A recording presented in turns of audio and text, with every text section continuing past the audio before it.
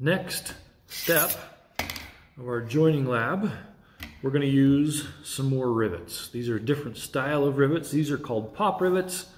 The standard rivet, soft iron rivet. It's made out of a soft metal. They make them out of aluminum, copper, iron. Works just the same way as our pop rivets did. We poke a hole through 2 pieces of metal. We push this through the hole, and then we're going to take this side and we're going to mash it flat. And when we do is we smash it down like Play-Doh, it mushes out. And it's going to clamp onto the piece of metal. So we're going to do this very similar to how we did the pop rivets. We're going to start with the same measurement, but only along the long side. We're going to set these two again, 1/4 of an inch. Doesn't matter where you put it. We're going to scratch a line here and, oops, there. When we go this way, last time we did it 1/2 inch. This time it's different. It is not 1/2 inch from the edge. We're going to go 1 full inch. So I'm going to set my dividers to 1 full inch, and I'm going to scratch these lines this way. Oop. So you can see right there, we're a full inch from the edge where our lines cross. We're going to, just like we did last time, I'm going to set these together so we can check and see if I get them all lined up. These 2 lines should match, and these 2 lines should match, and looks pretty good. So last time when we punched the holes for the pop rivets, we used a pin punch, and we did it by hand with a hammer. That's a lot of work. We have some other machines that make life a little easier. So we're going to punch these 4 holes with a machine called a turret punch. It's a bench tool. It's bolted to a bench that's bolted to the floor. We can punch holes from this size clear up to 1.5 inches in diameter, which is a pretty good size hole.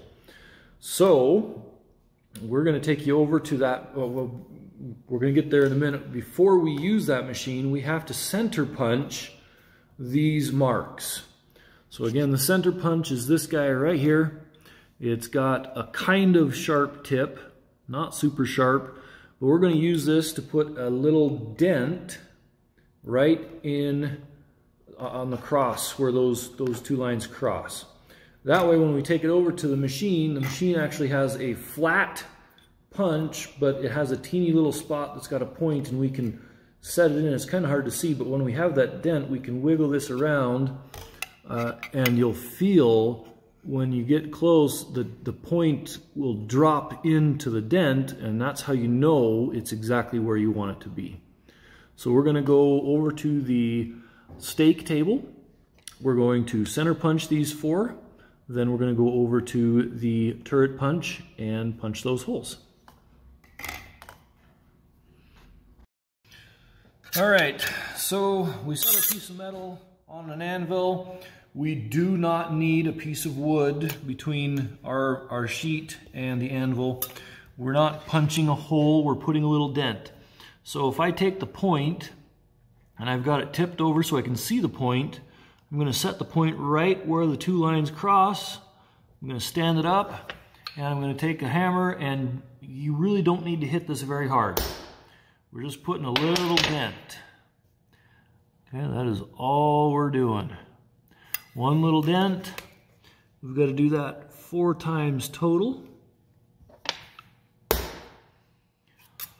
And we're going to do it with this guy over here.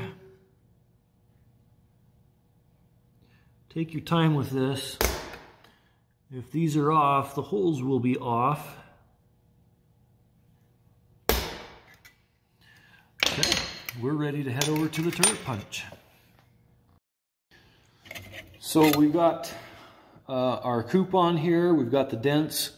We're going to slide that in there, and like we showed you in the intro to this machine, the turret punch, if I lower the handle a bit, you can see the punch moving up and down in there. I'm going to lower it down just a little bit. I'm going to slide that in there, and you might be able to hear it when I get it to the right spot. Okay, did you hear it click in? Let's see if I can do it again.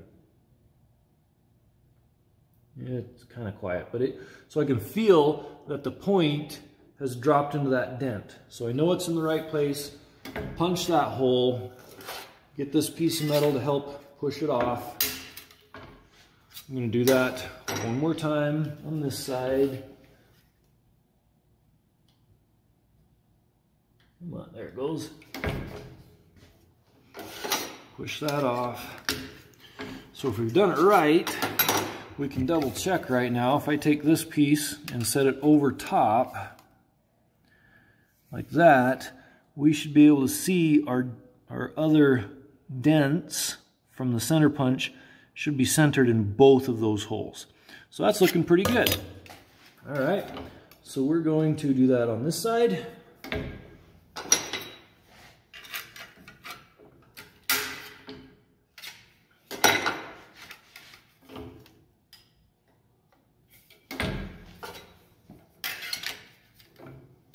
Oops. Handles all the way back. We are ready to go install those rivets. So with this step, we don't have any clecos. You're just gonna bring this up to me. You're gonna set it over like this. You're gonna show it to me, and if I think it looks good, I will give you 2 rivets. Now, if one of these doesn't line up, I'm probably still gonna give you rivets. I'm gonna tell you to install 1 rivet and re-punch the other hole at the turret punch. Then your other rivet should fit. So mine look like they line up pretty good. So I'm gonna install this first one. And you kind of gotta wiggle them through. There's 1. There's 2. All right. So we're going to use this tool. Hopefully you remember its name. I'll give you just a second to think about it. It has to do with rivets and setting them in place. Ooh, so maybe it's called a rivet set. 2 holes. Now there is only 1 of these. There are several of these that have different size holes. They're for different size rivets. So there's only 1 of these that's the correct size. So we use the small deep hole first, and it does nothing to the rivet.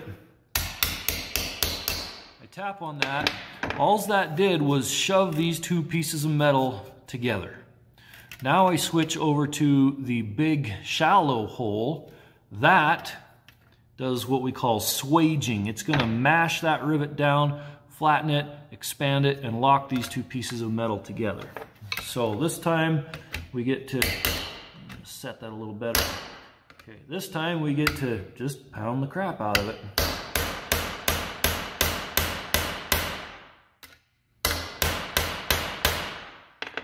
All right, so you can see if we compare these 2 rivets, you can see that one is much shorter and fatter than it used to be. So we're going to do the same thing with this. Now, once again, if this hole does not line up, we would take it now, we'd go back over to the turret punch, re-punch it. You have an extra little piece of hole, but it should still work. So we're going to put that in there. And not lined up. Oh yeah, here we go. Gonna get it twisted just a little bit.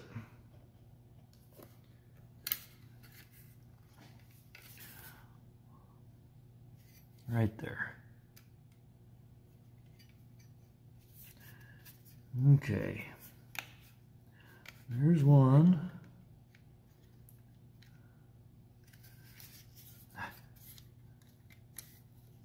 And there. All right, so I'm going to set it again. Small hole. Mash the 2 pieces of metal together. And then swage it.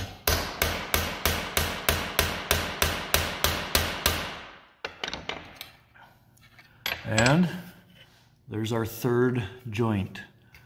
Grooved seam, pop rivets, and then just a standard soft iron rivet.